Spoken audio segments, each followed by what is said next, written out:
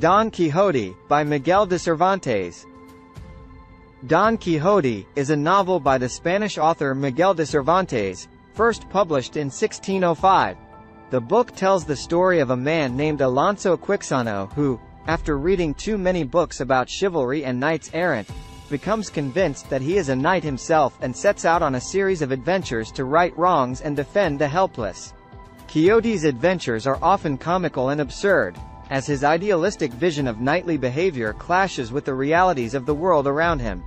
He mistakes windmills for giants, inns for castles, and peasants for nobles, and his well-intentioned but misguided actions often cause chaos and confusion.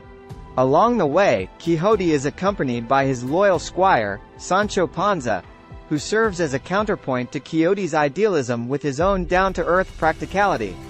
Together, they encounter a colorful cast of characters and have many humorous and sometimes poignant experiences.